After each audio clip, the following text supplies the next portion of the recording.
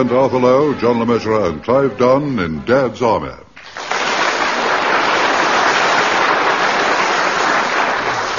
The Big Parade, featuring John Lorry, Arnold Ridley, and Ian Lavender, with this week's guests, Bill Pertwee, Edward Sinclair, Larry Martin, and Pearl Hackney. Here is the news, and this is John Snag reading it. It is early 1942, and the tide of war ebbs and flows.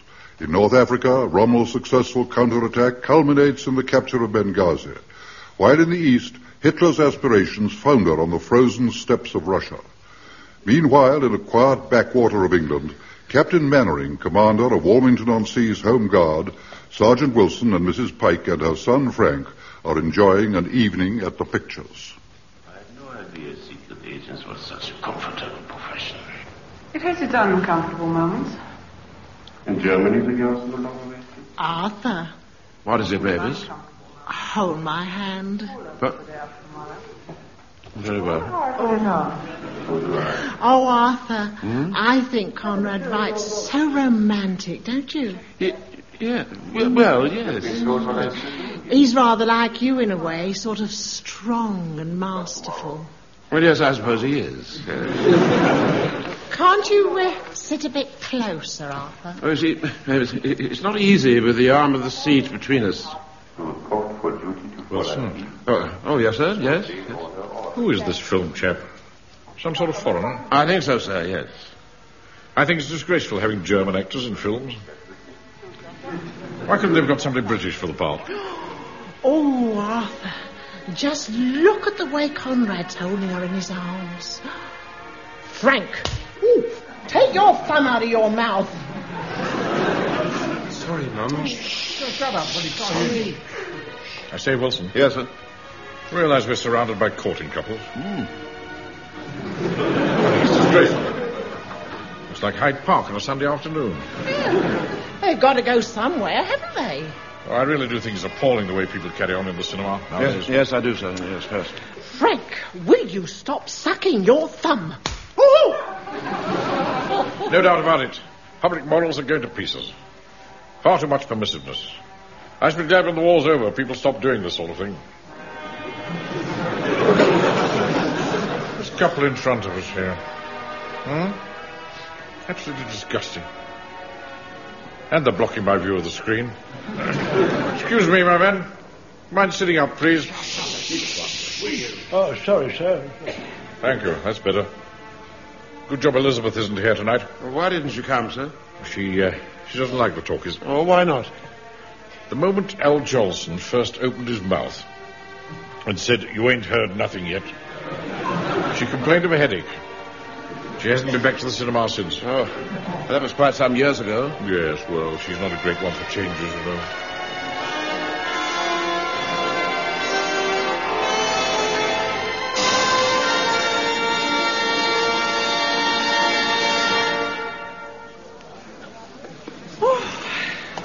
I thought that was ever such a good film, didn't you, Arthur? Yes, I did, yes. Quite good.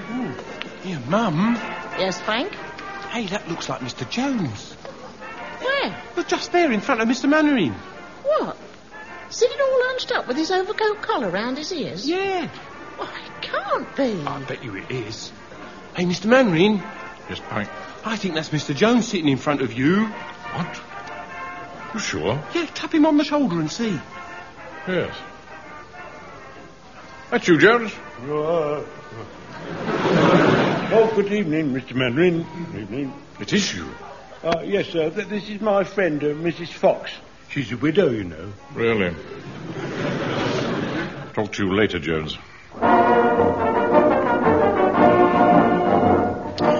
Oh, good, it's the news. I like the news. This is the Government British News, bringing the truth to the free people of the world. The Prime Minister, taking time off from the pressures of Whitehall, inspects the men of the Royal Wayminster Regiment. He pauses for a moment to admire the regimental mascot, a beautiful white ram, Angus of Clive. Look at that magnificent animal, Wilson. Oh, yeah, awfully nice, sir. By Jove, that's given me an idea. Oh, dear, has it?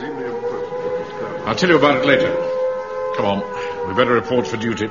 Do you have to go, Arthur? I'm afraid so. Come on, Frank. Oh, that's not fair. We haven't seen the Donald Duck yet. Oh, come on.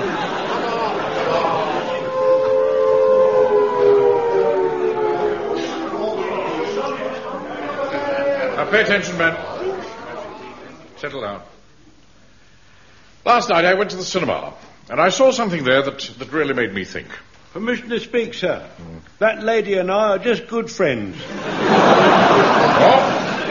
Well, it's not my fault, sir. She never leaves me alone. She's always after a bit on the side, but I tell all my lady customers the same thing. If you haven't got the coupons, you can't have it. It's against the law, you know, sir. It's against the law. I wasn't talking about you, Jones. I'm referring to the ram. What's the difference? All right. The regimental mascot in the newsreel. Now, as you know, there's a parade next Sunday morning of all civil defence and home guard units to mark the start of the Spitfire Fund Week. And I thought that it might be a good idea if we had a mascot. I'm not quite sure what sort of mascot it should be, so I'm going to throw this idea at you, and then you can kick it about. Mandarin, I've got a white mouse. What about that as mascot? Don't be stupid, boy. Can't have a white mouse leading the parade? Of course you can't. You'd never get the collar round its neck. All right, boy. Hold on, sir. Now, what we really want is a symbol of power and aggression. Now, what about a Scottish golden eagle? Have you got a Scottish golden eagle? I have that.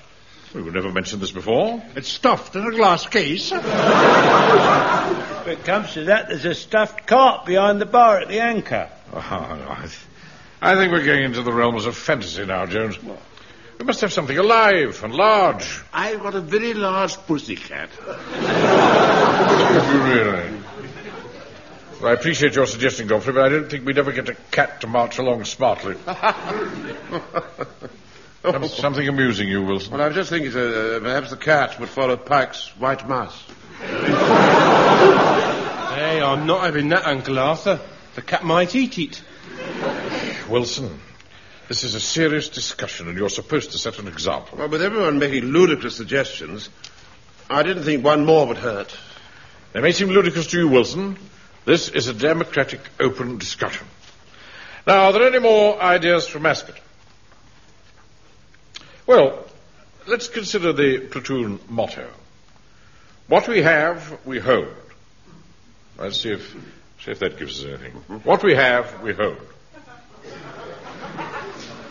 Yeah, how about borrowing that sign from outside a pawnbroker's shop? Walker. If you make one more stupid remark, I shall order you off the parade. I've just had an idea. I hope it's a sensible one. Oh, yes. Now, we saw them using a ram as a mascot, didn't we, in the newsreel? Mm-hmm. Well, why don't we use a ram? That's good thinking, Wilson. I mean, there's only one thing. Where are we going to get one? Well, I think I might better help you there, Mr. Mannering. Don't you remember my friend, Mrs. Prentice, who has a farm? Has she got any rams? Oh, she's got a few. Mind you, they're rather peculiar at this time of the year. Mr. Fraser? Aye. Why are they peculiar? Well, as you said, laddie, it's the... Oh, good. It's the time of the year, What time of the year? What a time when they're after a bit All of... right, Walker. Don't you tell that boy anything. Now, Godfrey, do you think Mrs. Prentice would mind if we borrowed one of her rams? Oh, I am sure she won't. If we can catch one, but I don't think it'll be easy. Oh, I don't imagine it'll present any great problem. Hi, Mannering! Be a useful exercise, you know, if we could... Mannering! Wilson, go and see what Hodges wants. Very good, sir. Hurry up, Mannering. I can't wait around all day. Well, what is it, Hodges? I want to have a word with Napoleon. Is he busy? Yes, he is, rather. He's trying to work out how to catch a ram. Oh, yes. Well, I'm sure that's going to help the war effort, isn't it? Well, we're going to march behind it at the parade on Sunday. Oh, that should make you all feel at home. You're used to following like a lot of sheep. All right, Hodges. What do you want? It's about the parade on Sunday. Now, you see this here? This is a plan of the procession, and your lot will be at the back. So you better tell them now. That'd be absurd. We're not at the back. We should be leading the procession. Look, mate, someone had to make the decision, so I've done it. I'm telling you, you're at the back. But I spoke to the town clerk about it on Monday, the Rotary luncheon. Don't start coming that class distinction stuff with me, mate. We've got to be in front. I should be marching with a ram. Your personal life's got nothing to do with me. What gives you the right to say that you're going to lead the parade? Simple, isn't it? Alphabetical order. What are you talking about? Well, we're ARP and you're Home Guard, and A comes before H. You want to go back to school, mate? Excuse me, sir. Yeah? Just occurred to me that as we're Army, that's A. Good thinking, Wilson. No, you're not. You're not proper Army. Oh, yes, we are. You see, we're Army and you're ARP, so we're both A. Both A's, is that right? That makes us level. Right. So we take the second letter of Army, which is R, and the second letter of ARP is R, so we're still level.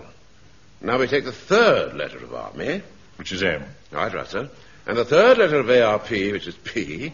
M comes before P, so we're first. Well done, Wilson. There you are, Hodges. If you're going in alphabetical order, we're first. That's what you think. You haven't heard the last of this. Oh, I suppose you think that's funny. Well, just you wait. First round to us, I think, Wilson. Yes. So, number 1 section will parade here tomorrow evening at 6 o'clock, ready to march to Mrs. Prentice's farm to catch that ram. Mr. Mannering, What is it, Walker? I've got an idea for our mascot. Here, have a look at this photograph. Well, I hardly think a scantily clad female would be an appropriate platoon mascot. Oh, sorry, wrong photo. This is the one. A magnificent looking goat. Don't you think so, Wilson? Oh, yes, and look at that lovely white coat and those horns. Gee, there's no doubt about it, man. It's a beautiful animal. Well, Mr. Mannering, what do you think? I can get you one just like that. Really? Permission to speak, sir. Won't we look a bit strange marching along carrying a photograph? Not a photo, you silly old duffer of goats. You just leave it to me, Mr. Mannering. Very well, Walker. If you think you can get one. Mind you, it'll cost you. But I should think about a fiver should just about cover my expenses. I thought as much. Anyway, I'll leave it to you. Right, man, that's all. Dismiss.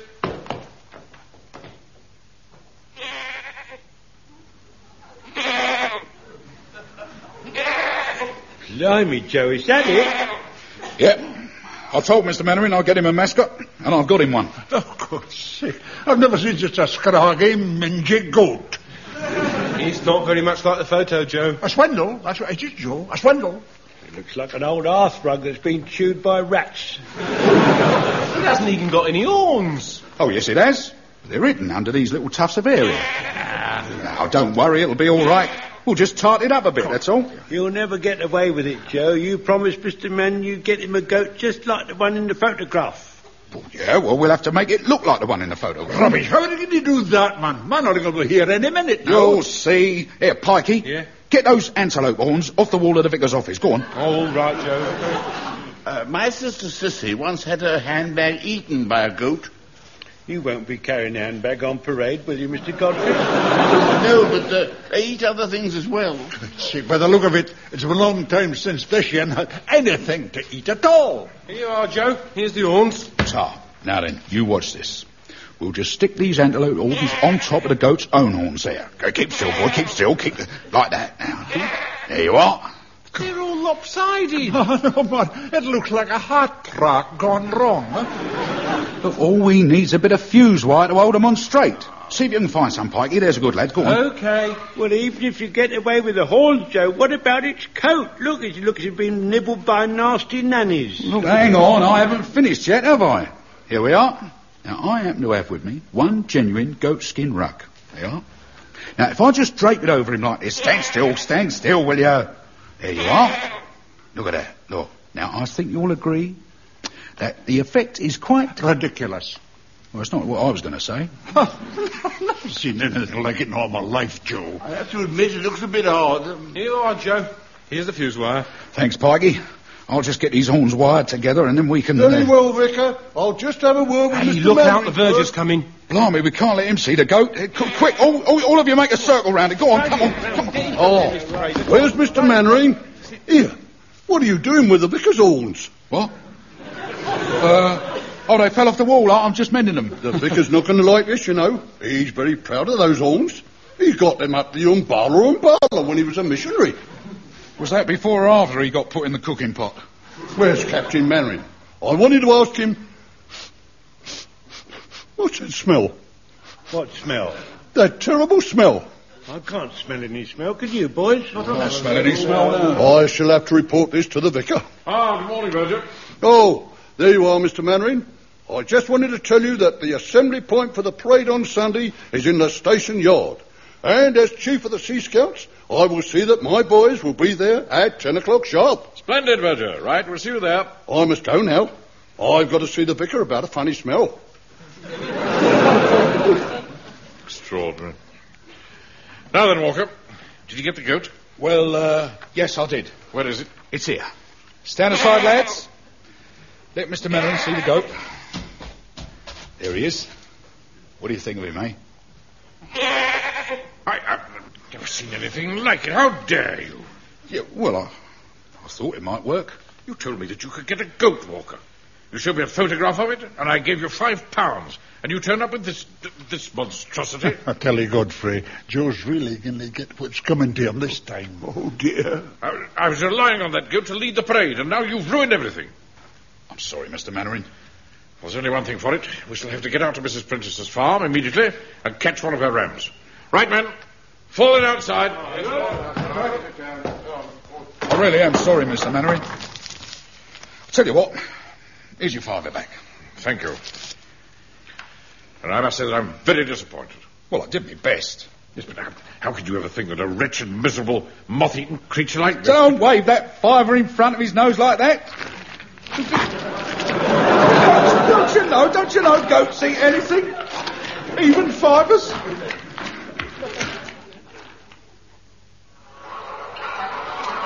Right, man, I'm going to leave this operation entirely in Fraser's hands. As you know, he's an expert in fieldcraft. Aye. I gather you've already located a suitable ram. I shall have that. There's a magnificent beast in the field next door. Right, now you take Jones, Pike, Godfrey and Walker with you. Samuels and I will stay here and observe. Right, my party, follow me. Whoosh, quiet as you can, boys. May I have the field glasses, Wilson? Yes, sir, here you are. Thank you. Just looking at that ram. It's to the left of that thicket. Yes, I see it. You know, I get the feeling that it may not care very much for the idea of being caught. You're never such a pessimist, Wilson. Fraser knows how to do it. He's an expert at this sort of thing. Shh, now quiet, boys, now quiet. Here's the ram now. Don't make a sound. Right you are, Mr. Fraser. Now, if we're going to catch this ram, what we have to do is to make it think we are perfectly normal. That's going to be a bit difficult. Oh, dear. It's awfully fierce. Don't be a silly old soppy. Now, stand up and reveal yourselves slowly now. I've completely revealed myself, Mr. Fraser. He's got to accept us as part of the landscape. Now, spread out and slowly encircle him. Then, when I give you the word, we'll move in and grab him. Right, off you go. Are you ready? Jones, Walker? Yes. Pike, Godfrey? Yes, ready, Mr. Fraser. Yes. Right. Now, grab him. I got him. Don't let go of my leg, Jonesy. Sorry, Mr. Fraser. Well, where's the ram gone? Well, when we jumped in, he must have jumped out. Mind you, I'm not surprised. How would you like it if 5 lunatics suddenly jumped out on top of you? Oh, blathering, man. Oh, look. It's right across the bottom of the field there, near the river. Oh, Fraser. Oh, sir. Where's the ram? It's gone down by the river, sir. Well, get after it, then. Never seen men so out of condition, have you, Wilson? No, sir. No, it's shocking. Pike. Sir? Pike, you're the youngest. Run after it. Keep it in sight. We'll follow. Yes, Mr. Mannering. Now, the rest of us are better get spread out. Stand more chance of catching it that way. I better follow Pike, sir. Otherwise he might get himself lost. You mollycoddle that boy, Wilson. Very well, off you go. All right. Thank you, sir. Thank you. Frank! Spread out, man. Work down towards the river. Frank!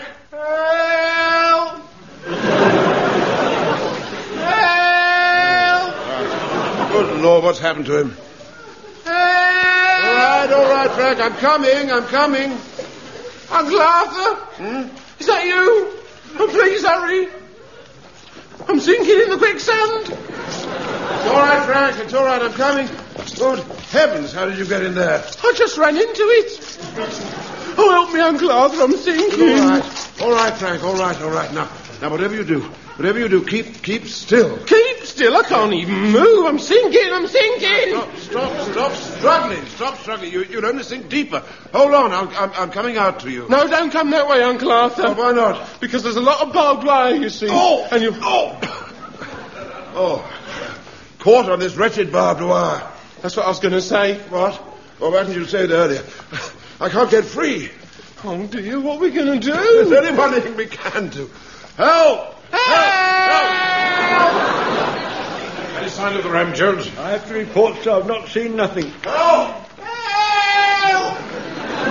What was that, Mr. Mannering? Help! Well, there it is again. Help! It sounds like an echo. It's coming.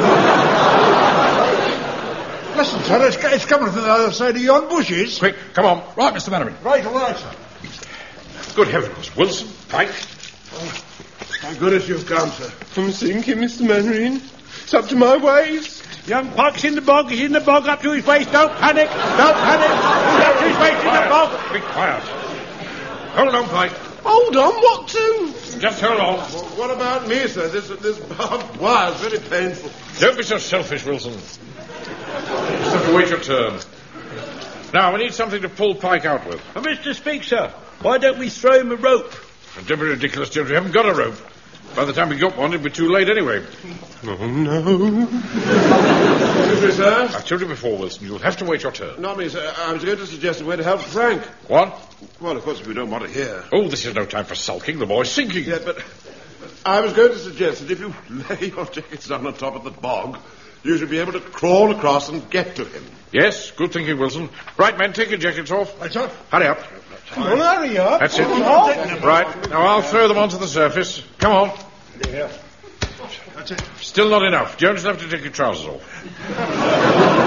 Mr. Speak, sir, don't you think a rope would be less revealing? Oh, be quiet. Get your trousers off. Yes, sir, with pleasure, sir. Would you like my flannel binder, sir? What? My flannel binder. It's very absorbent. Oh, yes, anything, Godfrey. Come on, hurry up. Right, that's it. Oh, please, hurry up. The mud's up to my chin. It'll soon be in my mouth. Well, that ought to stop the boy complaining anyway. All right, Pike, we're coming. Now, Walker, spread eagle yourself on those clothes. What? Lie face down on top of the clothes. Well, I don't know about that. Do as you're told. If you produced a decent mascot in the first place, this would never have happened. Oh, all right, then. Here goes.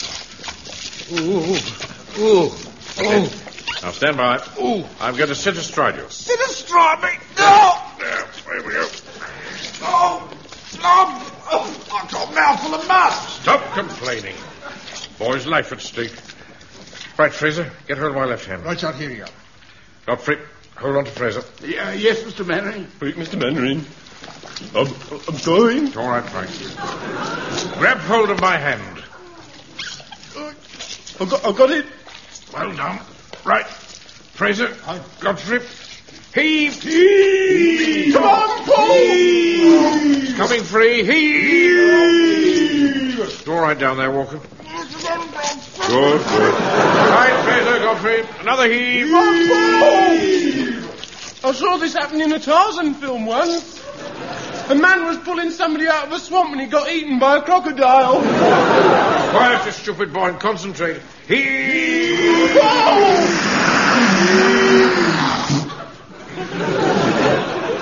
I'm free! Yes, all right. I'll make your way across Walker to the bank. Yes, Mr. Mannering. Well, don't tread on his face, you stupid boy. Oh, I am sorry, Joe. Fraser, Godfrey, pull me in. Right, yes, sir. That's it. Mr. Mannering, I should like to thank you for saving my life. May I shake you by the hand? Later on, when you've had a wash. Hey, had we no better get Walker out? What? Oh, yes. Right, get hold of his legs. Heave! Heave!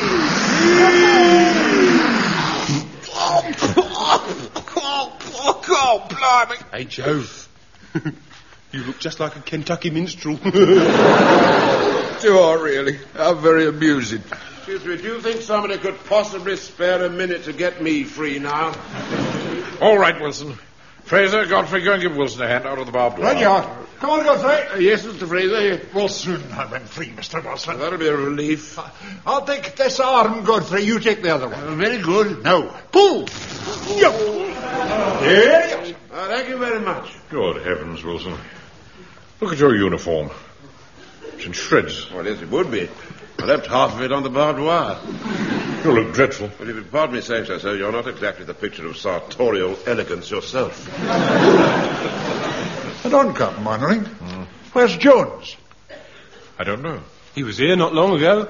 Mr. Mannering, look. They're floating on top of the bog. Good Lord. It's Jones's forage cap. Quick, Walker. Get down again on top of those clothes. Oh, blimey, not again. Go on, son. It's for Jones, eh? All right, just for Jonesy then. Let me get astride Walker, son, and probe around in the mud. I've got longer arms than you. All right, Fraser, but hurry up. Look out, Joe. Here I come.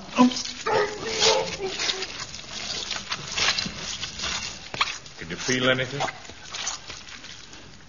I'm afraid not, sir. Sure? Nothing, sir. Nothing at all. All right, Fraser. Walker, you better get out. Give him a hand. Right, Godfrey. Oh, yes, sir. Yes, sir. Oh, dear. Poor Mr. Jones. I can't believe it. I simply can't believe it. It doesn't seem possible, does it? He was a good man. Hello there. I've got the rope, Mr. Mannering. Oh, you're out, Pikey? Yeah. Well, what's the matter? You all look as if you'd seen a ghost. Why didn't you tell us you were going for a rope? Well, you was busy. I didn't want to bother you. Why, is something the matter? No, Jones. Nothing's the matter. Nothing. Right, man, fall in. Yes, sir. It's a long march back to Warmington. Nice. All right, come along, now. Squad, turn short. Thank you, Wilson. Squad! Left, turn. By the left, quick march. Left, right, left,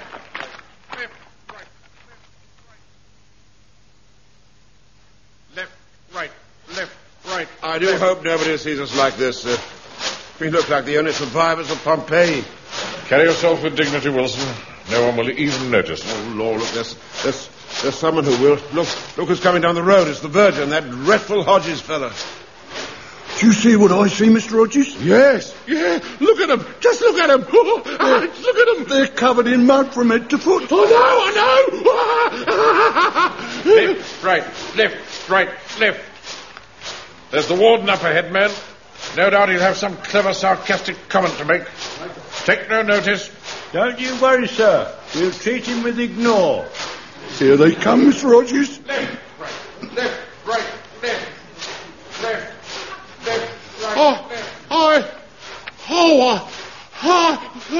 Are you all right, Mr. Hodges? You've gone purple. You look as if you're going to have a heart attack.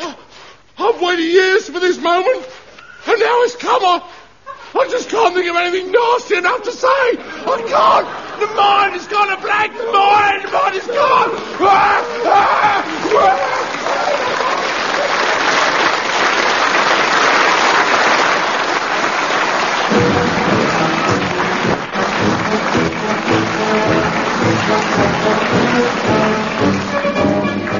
In that episode of Dad's Army, based on the original television series by Jimmy Perry and David Croft, you heard Arthur Lowe as Captain Mannering, John LeMessurier as Sergeant Wilson, Clive Dunn, Corporal Jones, John Lorry, Private Fraser, Arnold Ridley, Private Godfrey, Ian Lavender, Private Pike, Bill Pertwee, Chief Warden Hodges, Edward Sinclair, the Verger, Larry Martin, Private Walker, and Pearl Hackney as Mrs. Pike. The Big Parade was adapted to radio by Michael Knowles and Harold Snowd and produced by John Dias.